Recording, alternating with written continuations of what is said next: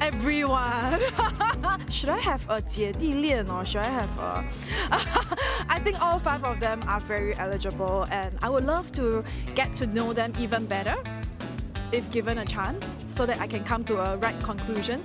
But I think 5 of them are great, so I can't pick for now. Please give me some more time. Yeah. I think all 5 of them are great, and I think you should start a reality show so that female artists can get them to know better, so that we can come to a better conclusion.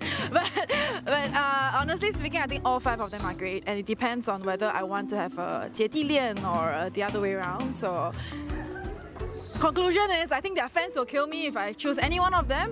So all 5 are great. It's up to you to choose.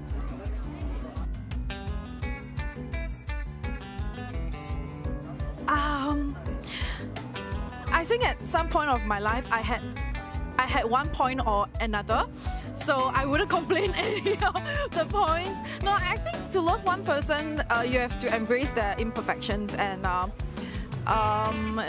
yeah, I think it doesn't really matter to me. If I love him, I'll love everything of him. But of course, I'll try to get him some help if it's of a hindrance to him. But yeah, that's my answer.